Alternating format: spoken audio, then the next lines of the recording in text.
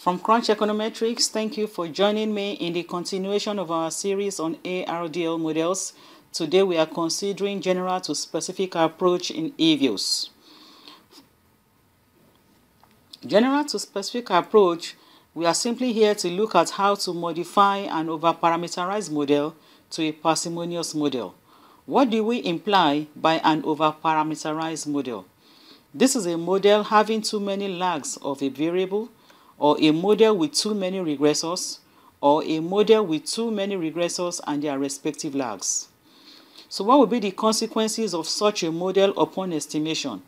You are likely to have many insignificant coefficients due to multicollinearity of the regressors. So how can it be corrected? Rather than removing those variables arbitrarily, it is important to subject them to scientific testing. You can use either the Wald test or the likelihood ratio test. So what is the Wald test all about? The Wald test for coefficient significance null hypothesis is that these coefficients are equal to 0 against the alternative that the coefficients are not equal to 0. And if a coefficient is equal to 0, it simply means it is not relevant being in the model. So what will be your rejection criteria? You reject the null hypothesis if the prob value of the F statistic is lower or equal to 0.05. The second test is the likelihood ratio test for redundant variables. The null hypothesis in this case is that the variables are redundant against the alternative that the null hypothesis is not true. So what is the decision criteria? You reject the null hypothesis if the value of the adjusted R-squared from the parsimonious model is lower than that from the over-parameterized model. So you can see that in the Wald test, the F statistic will inform your decision. The prob value of the F statistic will inform your decision, unlike the likelihood ratio test, where the value of the adjusted R-squared will inform your decision. So having given you all these preambles, let us now go over to EViews to work out an example. Let me pause here by saying before you watch this video, make sure you have watched the previous videos on ARDL, because I'm still using the same variables, and the link to this variable, I have included it in the description for this video. Here are the three variables: the log of manufacturing output, the log of import, and the real exchange rate. The data span is from 1981 to 2014, that's 34 years.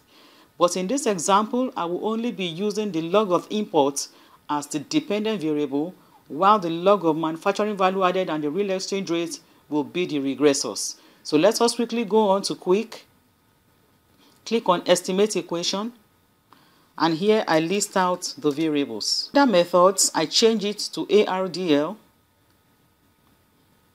In this dialog box, I leave the dependent variable and the regressors maximum lags at 4, the way they are, and I come to this place, trend specification. I select model 3. Model 3 is unrestricted constant and no trend. You can see here the method is still ARDL. My sample size is as shown. I click OK. So on the screen, I have the results from the over-parameterized model. And the way EViews does it, each of these coefficients are serially numbered. The first coefficient, which is the lag of the log of import, takes number 1. The second lag, the coefficient of the second lag of import, takes number 2. And the serial numbering goes on to constant, which takes number 15, because I have 15 coefficients on this, as you can see. You can also see their respective standard errors, the t-statistics, and their probability values. I mentioned in one of my previous videos that the t-statistics will make no sense or will have no relevance without the applicable probability value. In other words, it is the p-value that gives relevance or statistical significance to the t-statistic.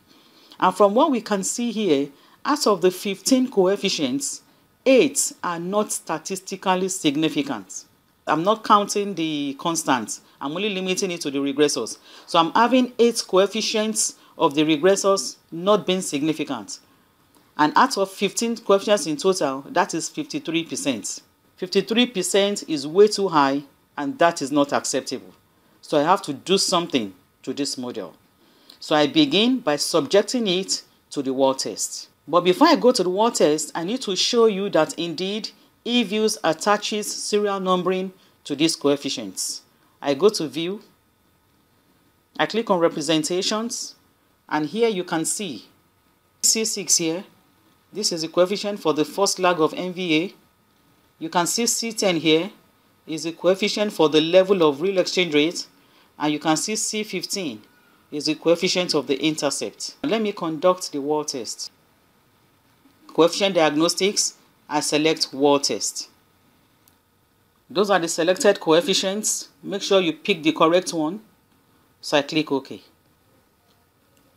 On the screen is the result of the Wald test, and we can see the probability value at 0.81. This is clearly above 0.05, and in this case we cannot reject the null hypothesis that these coefficients are indeed equal to 0.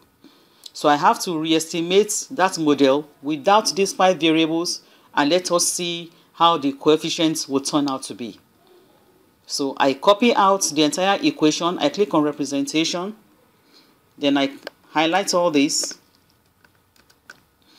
I copy it, I click on estimate, I paste. Under methods, I change it to least squares. Remember I said that ARDL is being estimated by the OLS technique. So this is the entire equation. So here I begin to remove those coefficients that are indeed equal to 0. So one of such is the second lag of the log of imports. I remove that. That is C2. Be careful to know what you are removing. If you are not sure, you can easily confirm from what you have highlighted up here. Again, I'm going to remove C6, C7, and C8. So I'm removing C6, C7, and C8. These are the first, second, and third lags of log of manufacturing outputs. So here they are. I'm removing C11. C11 is the first lag of real exchange rate. So having removed those variables, I'm clicking OK. So what you are seeing on the screen now is the result of the parsimonious model. It is now a parsimonious model because I have removed those variables whose coefficients are equal to 0. You can see that this looks better. All of them are statistically relevant and significant except the level of real exchange rate, which is still at 0.422. So I think I'm okay with this model, and I'll just leave it the way it is. All these coefficients are significant except the level of real exchange rate. This is okay. So now let us test using the likelihood ratio test. I click on Quick, Estimate Equation. I list out the equations again. I'm starting all over. I change it to ARDL. Again, I don't change anything except here where I modify to model 3. And I click OK. You can see the output of the over-parameterized model. Here we want to conduct a likelihood ratio test to test for the redundancy of variables in this model. As you can see, just like I explained earlier on, 8 of them are statistically not significant. So we need to test their relevance in the model. For the likelihood ratio test, our decision is based on the outcome of the adjusted R-squared. In this case, the R-squared for the over-parameterized model is 0.6625.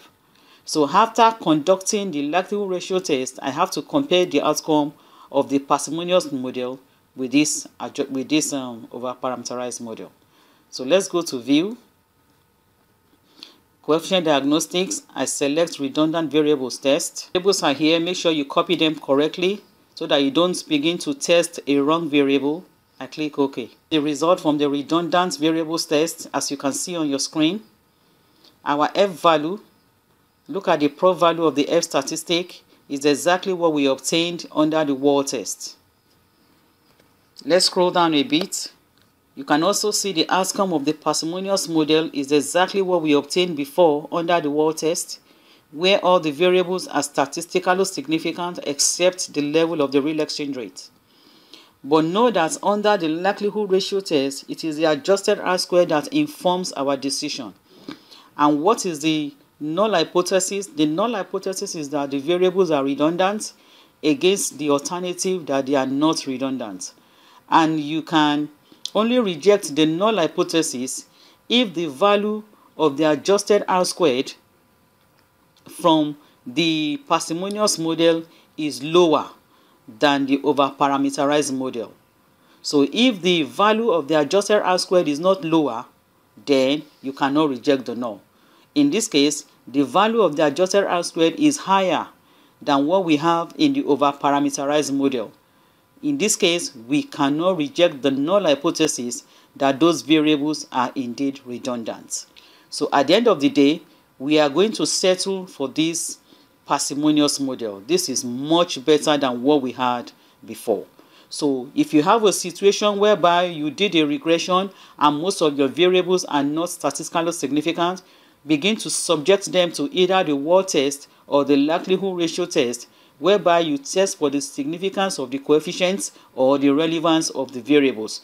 Don't just start removing the variables arbitrarily from the model because they are not significant. You have to test them scientifically. I hope this tutorial has been helpful. Thank you for stopping by. Subscribe for more videos from CrunchEconometrix. Leave us your comments and suggestions on how to improve the quality of our tutorials.